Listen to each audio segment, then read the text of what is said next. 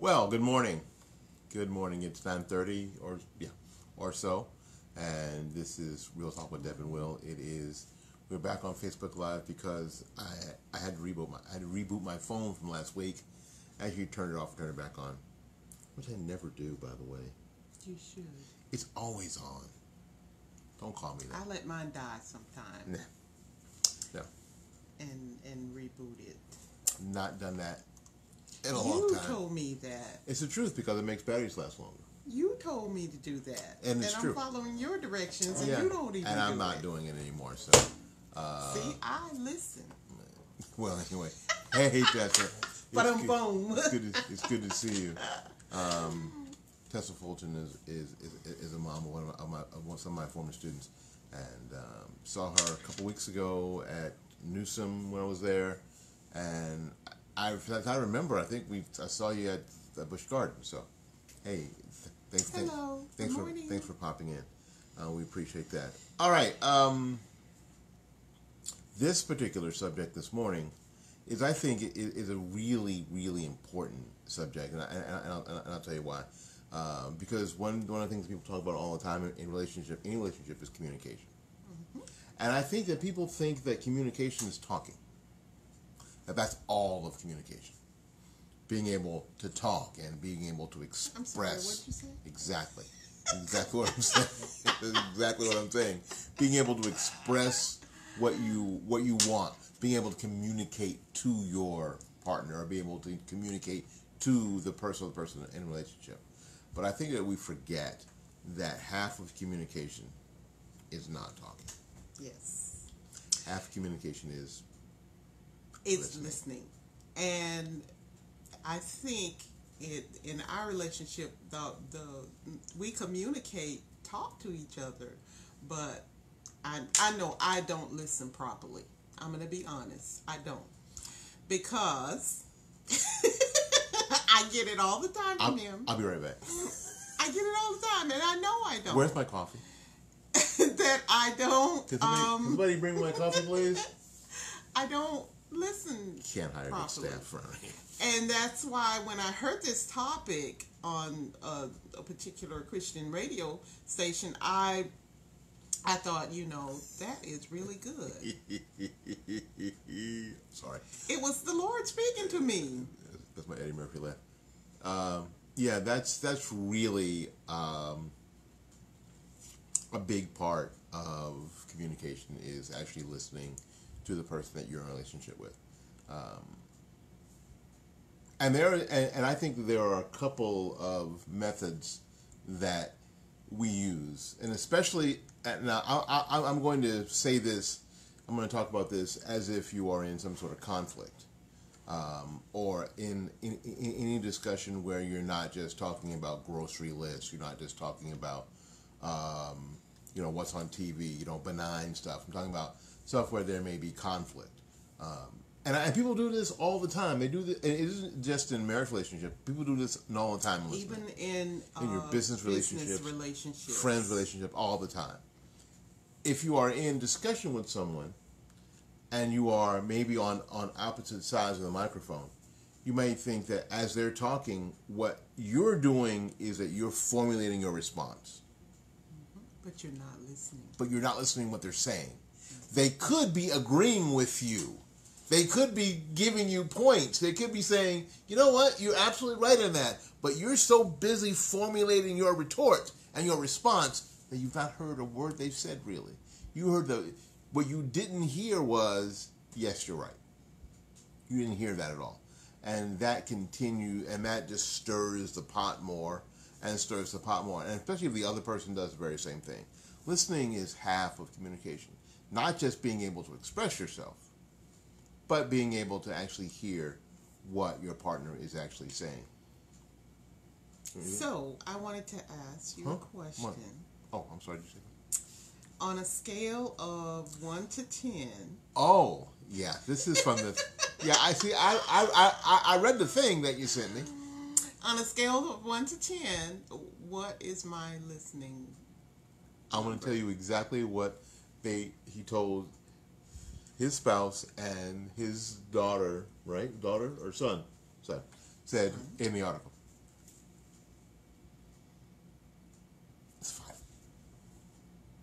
And I'll tell you, some of because Debbie's already sort of admitted that sometimes that she is guilty of formulating the retort and the response while I'm talking. And that's really, and that's tough. And I know, and you see, I know that's happening. So after 32 years, this is we got on Facebook the anniversary of our renewal vows today. So we did that 2 years ago today. Our anniversary is actually on the 5th. So we did that Saturday. It was Saturday, which actually was the 3rd. Because the 5th would have been Monday or something. Somewhere in the week. Yeah. What up, Nelson? Nelson. But I think that's the Debs get guilty of that, and that makes things tough. But I know it's The problem is that I know it's happening. I know that she's doing it. Because I am an attention person, and I want, even though you're talking, just like now. Stop it! I want the attention, but that I know where it's from being a little child, and I was the youngest in the household, and when you're little and young, and everybody else is bigger and everything like that, you tend to want to get the attention of everybody and want the conversation to be about you. I was the only child. Every conversation was about me. Any conversation was about me. So that's the difference. But at least I know that's happening. And some of my training, and I've had some training in that, is because I taught for 15 years. And I learned that if you're not going to have conflict with eighth graders, who are scary and awful, then a lot of times you really had to listen to what they're saying. Because you would try to use your teacher muscle in solving your problem. And sometimes if you just listen to what they were saying, the kids a lot of times will give teachers the answers if the teachers would shut up long enough to listen. And I teach privately, so I teach saxophone, flute, clarinet privately. So it's really important that I listen to what my students are saying. That way I can help them the best. So kind of unfair, but I've got a lot of practice. A lot of practical, and it isn't practice like once a week. I mean, it's for me, because I teach every day. It's every day over 30 plus years. And so I get to practice that. And Deb doesn't really get to do that because she was queen for a long time, and in her job, she would sit on her throne, pass out edicts, and her subjects would just run. I wish I did, Miss Debbie. We're gonna do it now. That's not true. Someone bring me tea. Off with you now. That's not true. But yeah, no one ever did that for me. Ever. Even now. And that's something that I think God is working on me with, to be a listener to what people are saying and pay attention, but in all our rights, and this is bad to say, a lot of times I'm right. And that's true. However, being right isn't the main. And this is going to sound just as weird. Being right isn't always the main thing. And it's not. And we have to teach guys. And we have to teach guys this a lot of times. Being right is not always the main thing. Winning the discussion or winning the argument. It's not always good. It's not the main thing. What up, Mark? Especially if you're going to hurt somebody in the process, or it's going to damage your relationship with that person. It's not worth being right. No, I mean the idea is not. That was a hard lesson for me. It's not the idea is not being right. The idea is, are you moving forward in the relationship? That is a relationship getting better. That's the goal. What's the end game of the conversation? What's the end game of the discussion? What's the end game of all of it? If the end game is just being right, well then, and crushing your spouse or crushing the person you're in a relationship with, it's not really that, I don't know if that's the best thing. But if the end game is growing And I think that in a relationship, especially in a marriage relationship, the end game should always be growth. It always should be, do you know something about your spouse that you didn't know before? Maybe they've changed about whatever you're talking about, or maybe they have an opinion that you didn't know before, or they have a viewpoint or a perspective that you didn't know before, or that they have now. Did you grow in that? Is your relationship growing? Is it getting better? And that should always be the end game of every conversation, every discussion. Many people know what I mean, discussion, right? Intense. And conversation. You know. Well, sometimes it's called compromise, but sometimes it's not. Sometimes it's just listening. Sometimes it's just decide. And you know, the idea is, and Nelson, you guys have been married long. You know, and Nelson, it was in our chat room. He and his wife been married longer than we have. Mm-hmm. That what you learn is that sometimes you just back down because whatever you're right about isn't more important in the relationship. No. There are a lot of people out there alone and right. But I was right. you are alone. And you don't have anybody ate your turkey by yourself this past week. Or you had to go over to Auntie's house. You went over to your mama's house and suffer with Uncle Jake. Drunk Uncle Jake. Because you don't have a family, because you were right all the time. You were right. So being right is completely entirely overrated, especially if you're going to be in a relationship with somebody long term. That's really, you know, and I think that can't be your end game. That can't be the goal. The goal can't be that I was right, but I'm right. Okay. But did you respect? Did you show love to the person that you were in this discussion with? Are you both better at the end of it than you were when you started? And if you're not, then that falls on both people, because that's got to be the end game. The end game is after the discussion, after the conversation, after whatever you're calling it. Are you better now than you were before? Do you know more now than you did before? And if you didn't, that kind of falls on both people sometimes. Because what is the purpose of communication? You want to communicate. To communicate? Yes. Oh. I thought it was a trap. It's a trap. So if you say, well, we're going to sit down and have this conversation, and then it ends up not being coming out with any results, then what was the purpose? And I think that, you know what, I don't know, and I'm going to be completely and totally sexist here and misogynistic for just a second. I think that a lot of times women will say, we need to talk. Translation, I want to yell at you. Can't do that. If you're ready to talk, then you have to be ready to listen.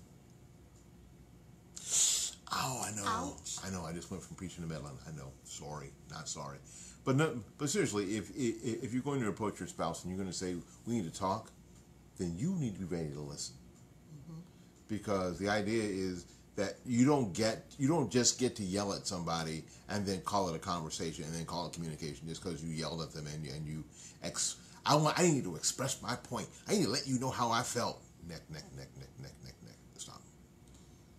And then be surprised all the hell when your husband is sitting in the chair like an 8-year-old boy being scolded like this. Well, aren't you going to say something? No, I'm all right. I'm good. And you surprised all the hell. And that just makes you even madder when they won't talk. When they won't talk back. Well, you just beat you. And you're not going to listen you anyway. You just took your belt out and you just beat him. He ain't got nothing to say. You better. Because now your spouse just wants out of the situation and will do anything to be away from that and to avoid that in the future. So again, ladies, let me help y'all. If you say we need to talk, You got to be ready to listen. You got to be ready to take whatever comes back. Yeah, you go take care of errands. Yeah, I got something to do. I'll be right back. I got to go to the Home Depot and Lowe's and Walmart.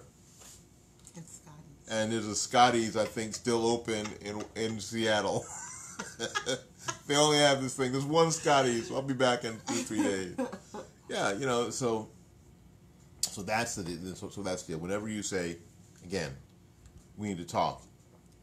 Be ready to take it. You have to be ready to listen. Be ready to take because whatever they're going to give back. Because a lot of times the listening solves the problem, if indeed you want the problem solved. Yes. And ladies, a lot of times we really don't want it solved. We just want to get what we got to say off our chest and just be done with it. And then he has all this stuff to walk around with. I was used as a garbage can with a hairy lid. Now, sometimes that's our spot. I mean, that's our spot. That's our position to take that off our wife. You know what, when she does. But I'm telling you, a constant diet of garbage will kill you. A constant diet of garbage will kill your relationship. So if there's something between you two that you're struggling with, be sure that when you have these moments, that the end goal is not just to spew. The end goal is to grow, to make things better. So, do you want to know where I rate you? I'm at 4. Only because you start your conversations from way over there. But you can't hear me. On the other side. I was not going to say that. On the other side of this estate here that you only see a little bit of. Go ahead. I'm ready. Yeah, I would say you're like a 7.5. 7.5. 8. 8. Sometimes. Only because I practice. I practice all day. I practice almost every day. Even my part-time job in customer service, I learned that a lot of times if I just listen to what they say, then I can help them. Even if I think in my brain, these people are stupid. Because sometimes you're like, oh, my sometimes goodness. When you work in customer service and it's like... Your brains are addled. How'd you drive here? Are you driving home? Awfully early in the morning to be drinking. You know what I mean? All these things go through your head. But if you listen to what they're saying, a lot of times you can get them away from your window a lot faster if you can listen to what they're saying. And sometimes all they want is to just spew what they have to say, and then if you can resolve it, all the greater. Or make it better. Yes, or make it better. But sometimes even customers, when you have customers you're helping, sometimes they just want to rattle off. And there's nothing, and there's nothing you can do to make it better. Because they're not interested in making it better. And I think it's a habit that people get into. They're not interested in it being better. Because no matter what you see, and those of you who worked in the public sector know that you've tried everything. You've given them every option. You ask them directly, "What would you like me to do?" And then they're still not happy. Mm-hmm. So people practice that too, and that's hard to deal with. And I think you have to avoid that in your relationship. If you are ready to discuss something, be ready to listen. Be ready to do your work. And I think listening is work. Really listening to what people are saying, and taking some of it to heart and dealing with what they're saying is part of the work of marriage. When we all say, and it's sort of a cliche that that marriage is hard. I think that's part of the work. And if you're not used to doing that, that can be difficult. Mm-hmm. If you're a person who's used to telling people what to do, where to go, and I was thinking the other day when I was preparing for this about how I don't even like to talk on the phone, listen on the phone. I'm bad, people. I that's why I don't call people. You'll never usually get phone calls from me, and I'm sorry, family and friends. Because she doesn't want to hear what you're saying. Because I don't like. I don't like listening to you because you just rattle on about nothing. That's terrible. But no, then I'm not saying you all rattle about nothing. I'm not saying that. But it's just something in my personality, and I'm truly working on that. Bring me tea. I'm truly working on that. It's something that God's working on me because He revealed a lot of stuff in this when I was looking over this assignment, you know, what's talking. And I realized some things about myself. It's like, that's your problem, Debbie. You got to work on that. You and the Lord got to work on that because I realize I don't call people. I don't, it's bad. I don't like listening. Listening is actually more work than talking. Mm-hmm. As somebody who makes their living talking, I can tell you, listening is a lot harder than talking. It is. Because you have to first of all, you have to put self away for a second, and then as they're listening, and as you're actively listening, not thinking about what you're going to say, exactly, but actively listening to what that person is saying, and how you can support them in what they are saying. It ain't about you, Debbie. It's you know, when you're actively listening, it's not about you. It's about stopping you for just long enough to hear what they're actually saying. And in a marriage relationship or in a romantic relationship, part of what they're saying is maybe actually how they're feeling too. So if they're expressing that, if you're open enough to express that, and you should be, it is incumbent upon the person who's listening to really take it in and sort of experience it as they're saying it, because that's gonna make you closer. That's going to build that connection that you're looking for. That's going to build that, you know what, and you can look for nonverbal cues, and we'll do programs on nonverbal cues in the year to come and all that, because all those things are important in communications as well. But the first one is the stuff that comes out of your face. Are you listening to what they're actually saying? Are you getting offended because what they seem to be saying puts you in a bad light? Because that's part of people's problem too. And that isn't necessarily part of Debbie's problem, but what they're saying, do you feel that that's putting you in a bad light?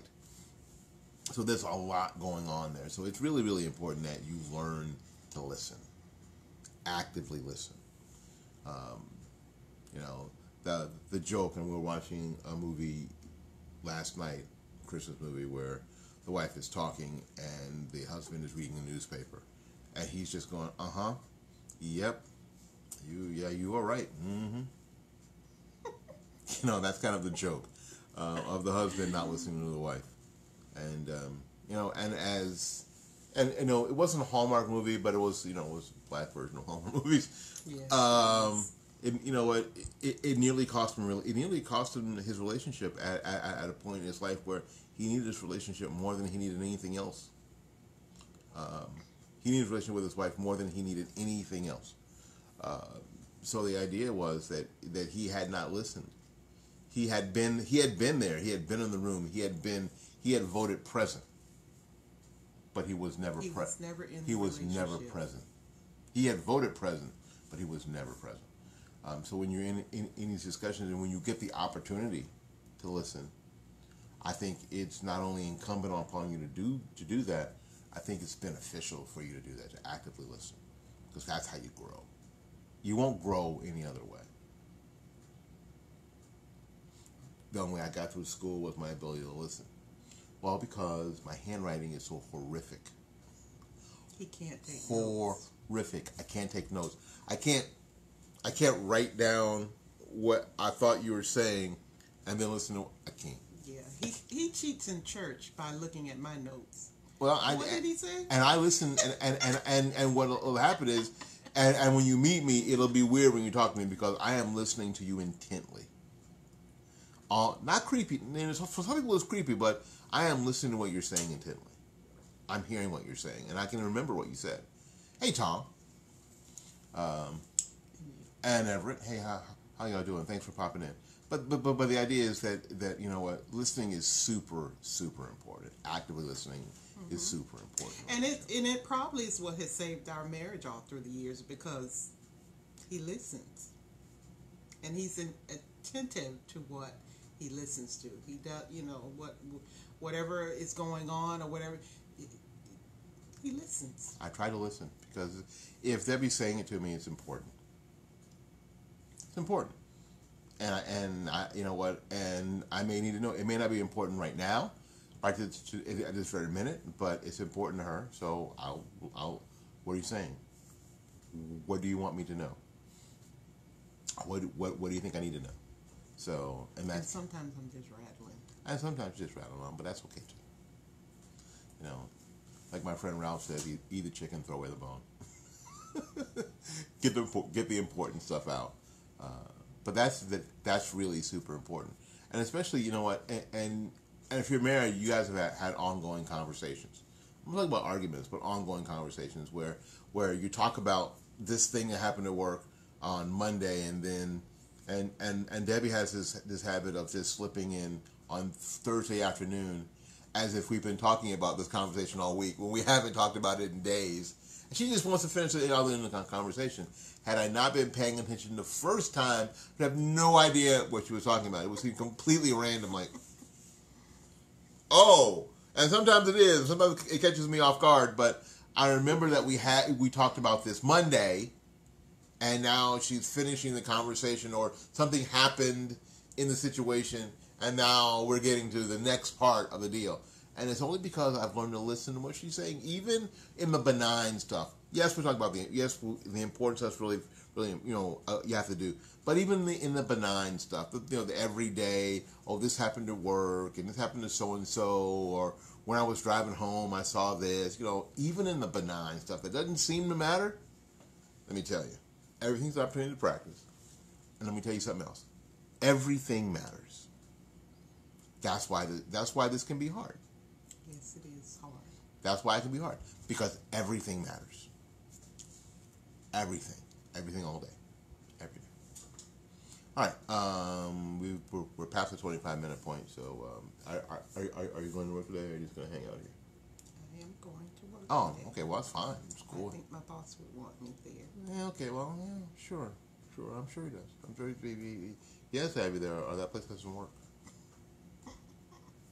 Sorry, y'all. Love y'all, but y'all know. We said you got to be in the place. All right. Again, we are coming up on 2 years. MLK Day in January will be 2 years, correct? Yeah, it will. Well, it's a lot. So listen, if you're getting value out of this, do us a favor. Subscribe to our YouTube channel, Real Talk with Deb and Will. That would be awesome. And again, like and subscribe. Share with your friends. Share with people who you think are struggling. Share with your spouse. Share with your pastor. Share with whomever you think will get benefit. If we've been providing value, please subscribe and share. We appreciate that greatly. If you have questions, comments, write them down in the comments section there. Things that you want us to discuss. Things that you have going on in your life, or you starting a marriage, starting a relationship, starting anything, and you think that we may be able to help, we'd be happy to help. You know what? Because 30 in a couple of days. Yeah. On the 5th. Fifth floor, no. That was a Brumman reference. Y'all get that, right? But it'll be 32 years, right? Yes. Actually, we've been together more than 32 years. Well, mostly, most people just don't meet on a bus and then go get married and just start the relationship from there. Some people do, and that doesn't work. You know people who met on the bus and got married? No. But just about, right? Some people just about. So yeah, we dated before we got married. We didn't just get married. We didn't get married. Hey, how you doing? Good to see you. Love the way you look in them Pizza Hut pants. You should marry me. Let's go. That's what he was thinking. Let's go. That's what he was thinking. Yeah, but I looked pretty good in my Pizza Hut pants back in the day, too. Yes, he did. I was adorable. I was skinny, and I was adorable. But in any case, And he had hair. I have hair. This is about as long as it'll grow now. This is it. This is bushy. This is it. Crazy. Anyway, we got to get out of here. We got stuff to do. So until we see you again, go out there and learn something, love somebody, and for goodness sake, take care of yourself. Enjoy your Monday. Be thankful for Monday. Monday's a good day. Any Monday you get to start all over. Yeah, no matter what you jacked up, you get to you get to try it again. Isn't that great? Isn't that great? Wouldn't it be awful if your last week was so terrible that you didn't get to do it again? You don't want that either. All right, so we got to get out of here. And remember this: we love you, and there's nothing you can do about it. We'll see you when you see you. Peace.